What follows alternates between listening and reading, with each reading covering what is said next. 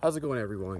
So before we begin, I just want to say you should probably ignore the pink earphones. No, I'm not gay. Not that it matters. Pink has nothing to do with my masculinity. Anyway, I just got done running about 4 miles. And usually on my long distance runs, I suppose because they increase brain-derived neurotropic factor, I suppose the universe has given me with some type of cosmic knowledge, if you will.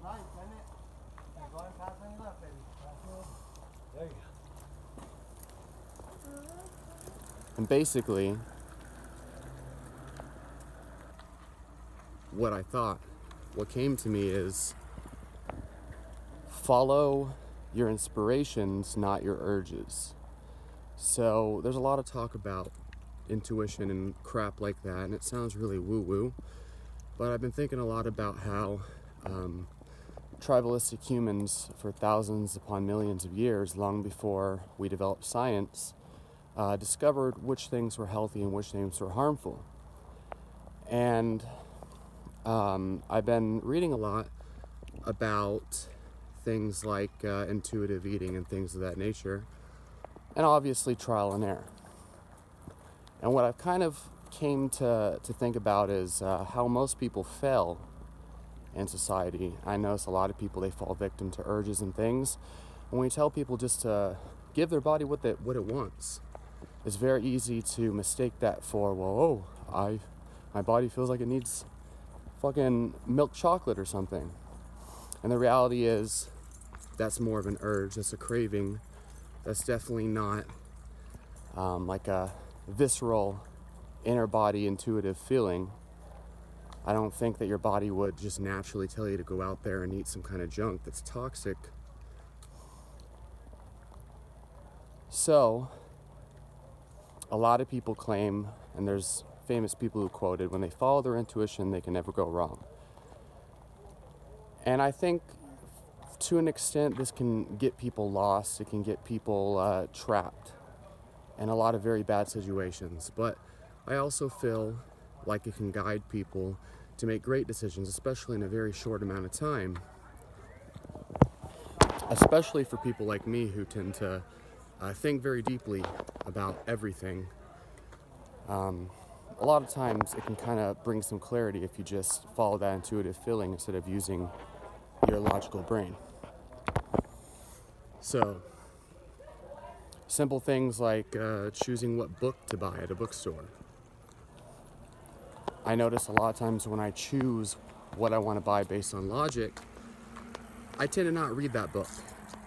But then that intuitive feeling is always there whenever I'm in the bookstore to buy that one particular book that I wanted to read. And so,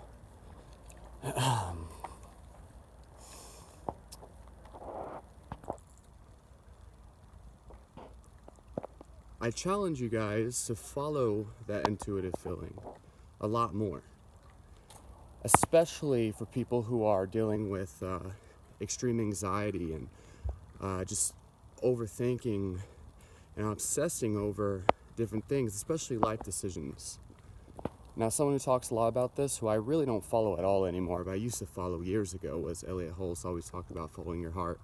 And I always thought that was gay, and I never knew what the fuck that meant. But I think that this is along the lines of what he's talking about. And sometimes your intuition or your heart can guide you in some really crazy places, but somehow you pull through and you learn that those crazy places were actually not so crazy. It was exactly where you need to go and where you need to be all along. So, urges can be things like wanting to buy alcohol or wanting to cuss out your family.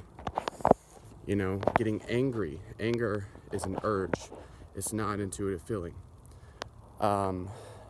If somebody texts you and tells you, hey man, like, let's hang out today, but you really don't feel like it, going and hanging out with them out of obligation just because, like, oh, I need more friends or whatever it is, you know, I want to be nice, that's more of an urge. That's definitely not an inspired feeling.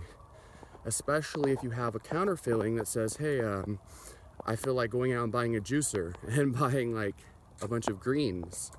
Just make sure you get your high quality animal protein on the side. You know, And I'm like, fuck, if I go and hang out with this guy, I'm not gonna be able to get my juicer till tomorrow afternoon. But I need that juice so that I can power through my work or whatever. Should probably go and buy the juicer instead. And I found that when I follow this urge, especially this obligation, right, this feeling of obligation, it always guides me in the wrong direction. Well, not always. A lot of the time it guides me in a direction that still provides me benefit, but it's like an empty feeling. It's like, okay, this was cool, but doing what I wanted to do before would have been much cooler. And then usually when I choose the inspired feeling, I notice it's like almost like life kind of just falls into place. That's what I notice. And going back to the tribes and whatnot, I think that this is kind of a lot of how human beings were meant to kind of live in many ways, especially even in regards to health, because everyone is like so obsessed with like the healthiest diet. Like it's this information craze, and for me personally, I've been obsessed with it, digging through diet books over and over again, different styles of eating, which is retarded because they all say the same thing in different ways. I don't really learn anything new when I read nutrition books, pretty much ever. I could write a nutrition book way better than the majority of crap I see. So I try to stick to scientific journals and things, but even they don't really give me the type of information that is going to move forward in any way. It's not really productive information that I need. It's usually rehashing same thing over and over again, and you know, using population data and fucking observational trials, which are not even reliable. But vegans think they are.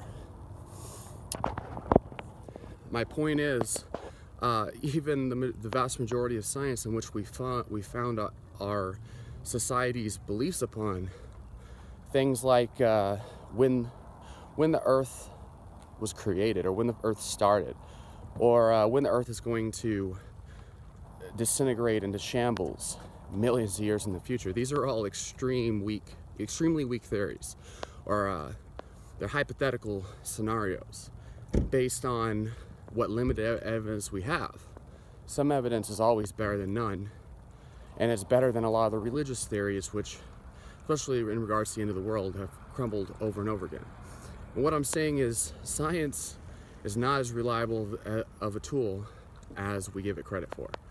And as somebody who's been desperately searching for answers and truth for the past couple of years, and what I keep finding is everybody has a different truth, or everybody has a different opinion on what they believe is true. And I keep just finding mixed answers. And what I'm finding is, it just doesn't, like, there may be a truth out there for many different things, but we might just not know or not be able to tell. So maybe it's better to think of some different methods of determining direction and path, especially in regards to life decisions. I think we should use scientific data to determine common sense and use common sense. For example, going to extreme ends of a nutrition paradigm is probably harmful. What else? Like drinking Clorox is probably harmful. Not exercising is probably stupid. Exercising all day, every day might not be the best thing unless you're training for the Olympics, unless you really want to, like me. Anyway, and then beyond that, like, use science, yes, definitely, but also use your intuition. And the main thing is try to detach yourself from dogma and labels and ego, especially in regards to your own personal life decisions and the scientific paradigms in which you choose to abide by. Because bias and dogma, I believe, is the greatest evil in the world. It creates a lot of conflict. It only holds back science from progressing forward, and it's just annoying and irritating to those who are actually trying to find the truth. Everyone has a different idea. Anyway, I'll talk to y'all later.